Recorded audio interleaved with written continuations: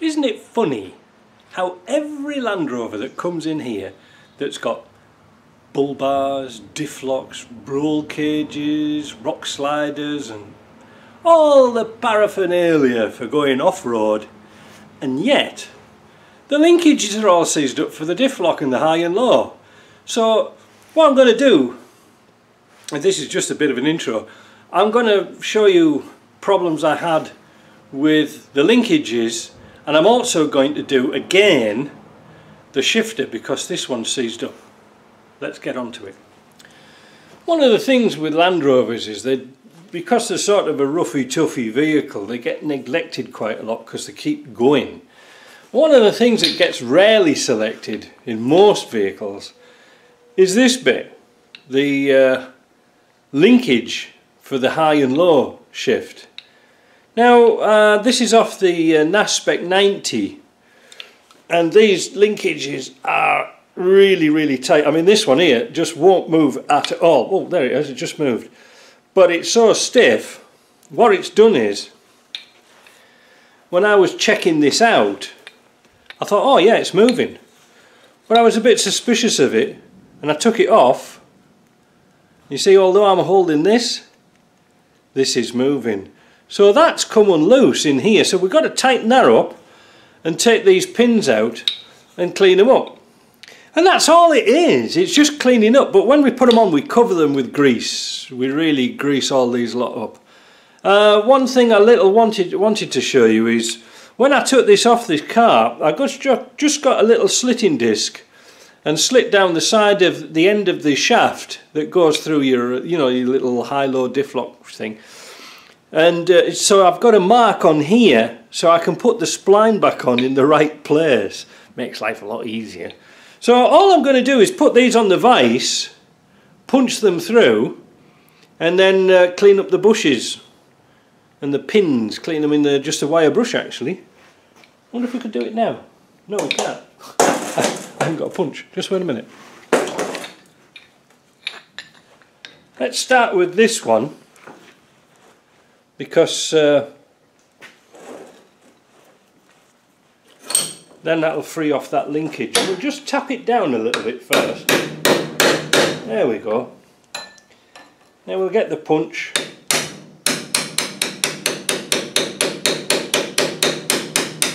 And with a bit of luck that pin will fall on the floor. Oh, will it? You can see how rusty that pin is. When it come out.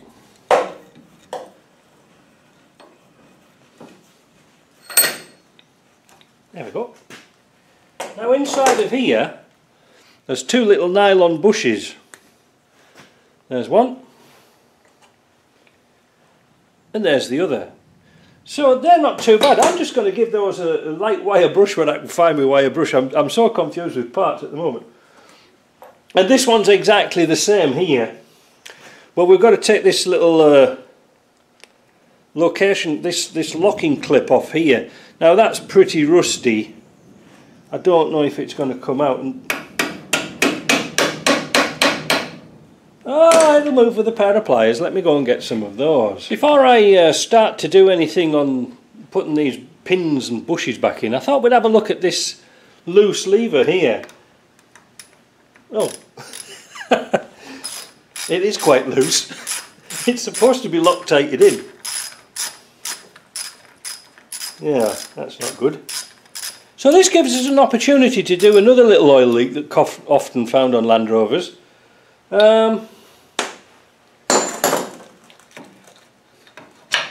There's an O-ring here, so we're going to pop a new O-ring on there because they feel almost flat, and I have known them splash out and leak down the sides of the gearbox of the transfer case, and it makes it look like it's an oil seal leaking, but it isn't, it's only that. So let me pull this off and make note of which way this goes round. The flat bit, the straight flat bit, goes to the back. Alright, so take it off and leave it like that. Look, oh, that's a bit nasty, but it's come off. Let's get an O-ring. So I put a new O-ring on the shaft. That's going to be nice.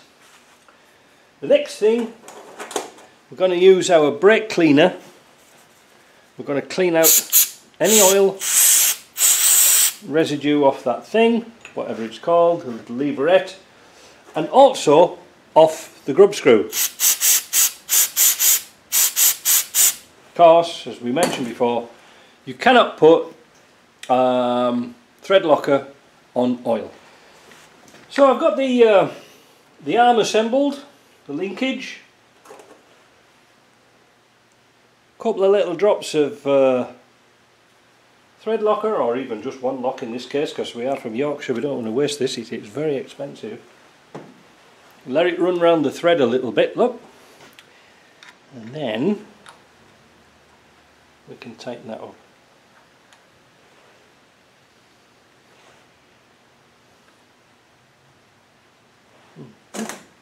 I don't know whether it's stiff or not in the hole. Oh, there we go.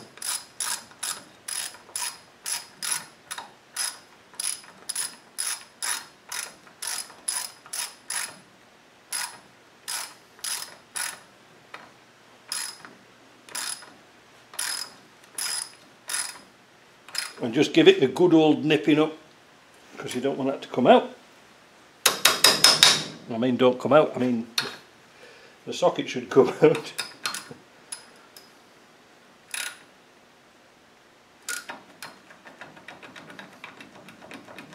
I think the sidewall of the socket's jamming on here. Anyway, that's out. Ah, that's nice and tight now. Look at that, it's tight as a tiger, that.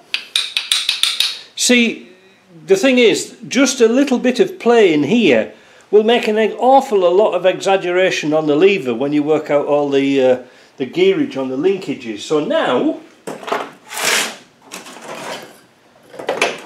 we've given this a good old wire brushing, and get in there. I give it a wire brush on the grinder, but just to get some stuff out the middle, and then we'll put this in like this, as it should go on the gearbox, on the transfer case, and then we shall put the linkage on as it went on the transfer case. So I've just set up the lever and the linkage on here. I'm going to put some grease on these bushings, where the bushings go. On there, there's one in there like that, one in there like that, and then some grease on the inside of here. The pin went through the wire brush on the grinder, came out lovely. Again, can't put enough grease on. And the grease I actually use for doing jobs like this is the tail end of the grease tub, because it doesn't really matter if it gets dirty, because there's no bearings or anything in there.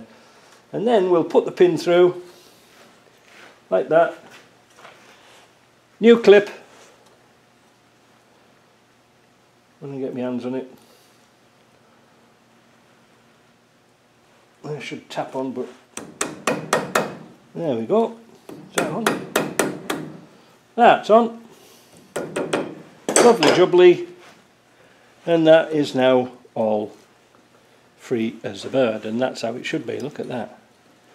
So the next one, going to do exactly the same for this one, but we're going to note which is the outside and which is the inside.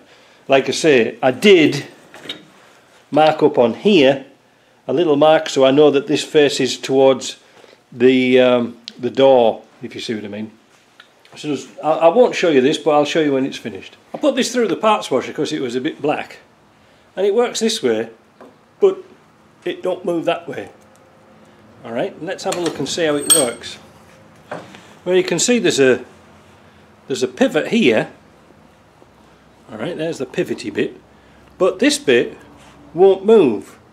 And what that means is it's not moving, so although it moves this shaft radially, it won't move it axially backwards and forwards. And that's usually seized up in here, or a bit tight. So what I think we'll do with this one is we'll strip it down completely, because I did one before, but it had a sort of a, how do we say, a detent in here. Well, this is the sort of later type, and as you can see there's no detent spring in here, so, well, might as well get value for money and do it twice. So let's somehow put this in the vise. I don't know how we're going to do it because it's offset. Anyway, it doesn't really matter. What I'm going to do is take the cover off. Now I won't film that because it's kind of easy, but I'm just going to use a little ratchet spanner and pull this cover off. It's kind of ironic, since I put this in the parts washer, the lever now moves, but I'm going to take it apart anyway, just in case. Those screws are very tight because they're countersunk. Alright. The taper holds them in. So what we do is we simply give them a bit of a bang, and I use a spanner on the screwdriver shaft, and hopefully, ooh, that's not going to come out. So we're going to have to do something a bit more drastic.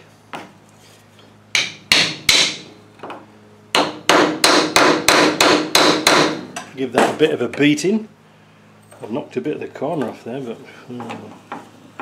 it doesn't really matter.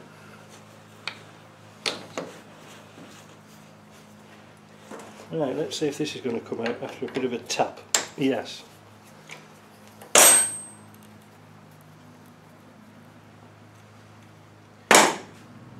Now, the next thing is, I want to get this cover off here, which we need our world famous scraper, but we haven't got it. I've got to go and find it. Of course, naturally I can't find my world famous scraper, so I've got another one. Or pry bar, should I say. These are quite tricky to get out because there's not much meat to get underneath. There we go.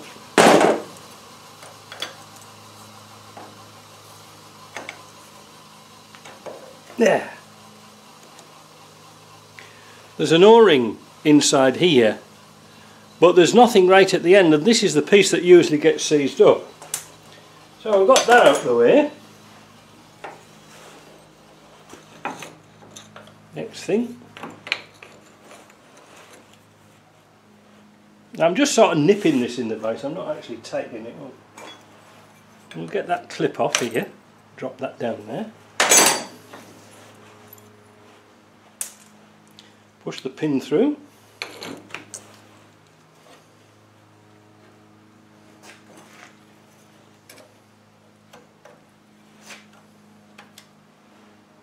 Pin. Now that dropped down, and then, because this is a straight lever, we should be able to, oh, there's the bush. Now don't lose these like I just did. These come out of here. They're the same bush that's on all the linkages on Land Rovers. So it doesn't matter which one it is, it's all the same, so get some of those pieces in. Really handy. Now, oh I see. I'm just going to get a bit of sandpaper and sand that shaft down a bit.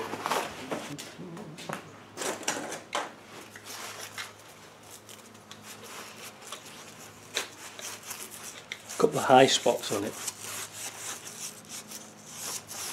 Because that should push through that oh, God, it's not going to, is it?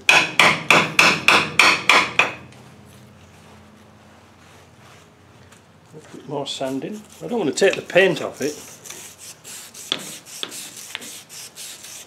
And I don't think it's bent. It's just got a bit. If it doesn't, well, it doesn't matter.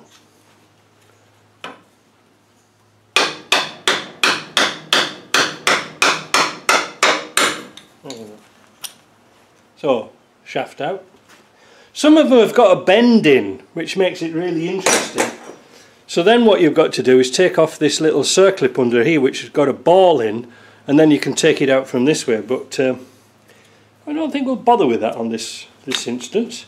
And now, as you can see, when you push this shaft through, everything will come out. Like that. Easy, isn't it? So now what we've got to do is find somewhere relatively clean.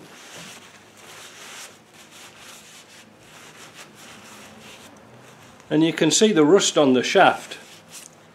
This one's not so bad, so I'm going to go across to the bench wire brush and polish that up. So once you've got everything clean, just give it a good inspection. Make sure there's no rust in here or corrosion in here. That's one of the important things. There's the shaft after it's gone through the wire brush. Looks like new, doesn't it? So what I'm going to do now is start to lube things up. No, I'm not. I'll tell you what I'm going to do. I'm going to show you something. So this is the part, the corresponding part that goes on the outside of your gearbox that goes to your high and low shift. You can notice how many O-rings there are. There's one on the inside and two on the shaft, and then another one on the inside. Now when you put the shaft through the hole, you can feel resistance. So therefore for me, there's no point replacing that O-ring. Why? Well, generally speaking, it's to stop water getting in and grease getting out, which is highly unlikely. And the same goes for the other end. You'll see there's an O-ring on the outside. Push the shaft through. If you get a resistance, then the O-ring's okay. Honestly, it's not a pressure thing, it's nothing to do with that.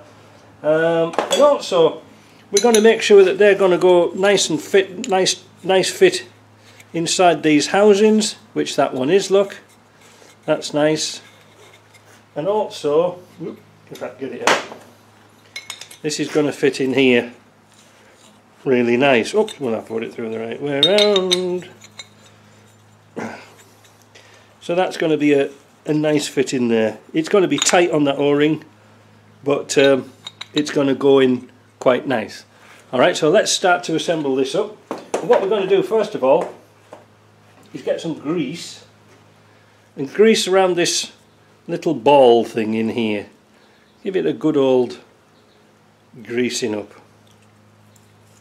Make sure it's all nice and moving really nice. And then we can assemble some of these parts. So what I'm going to do is I'm going to put some grease on the shaft, and also on the inside of that aperture there. Put plenty of grease in, make sure it moves really nice. Now we can put this back together. So let's get some grease on the outside of here, remembering which way it goes round. So put that through there first, if it will.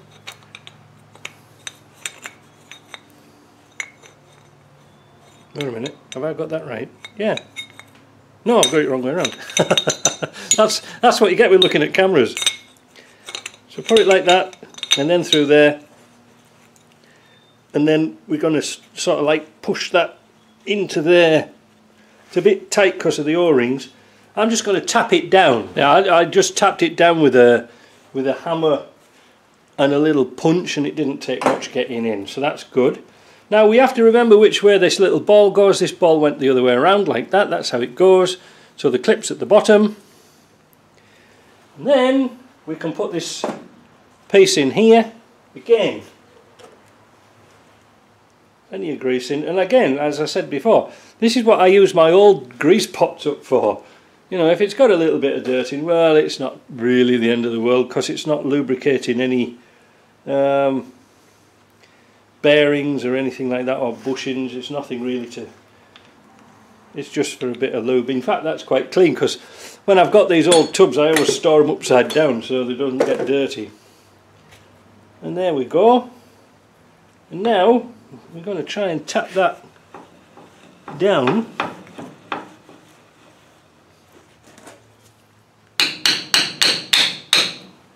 Like that. Turn it, we can put the screws back in.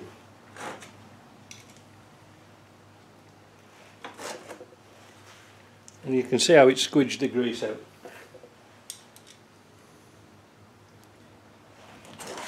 I'll tighten up the screws and I'll come back. Right, give them an even nip down. They don't have to be monster tight or Loctited. Next thing, we're going to lube our shaft. This got quite a few comments before. Ooh. Right, so that's lubed up. We've got to put it in from the bottom. I'm going to tap it tap it through. There we go. We'll grab our bushes, grab our little bushes, put some looby loo on it, put that one in, lose the other one.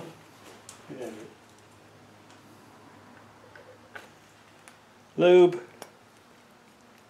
into there, into the housing, and pin, grease, and then just sort of wiggle it around a bit until it fits.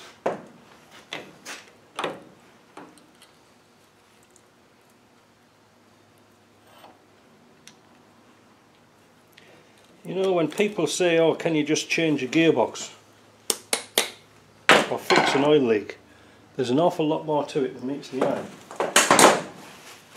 I'm not sure if many other people would do things like this. They'd just take the gearbox out and that's it, Bob's your uncle, put a clutch in, and they won't bother about things like this.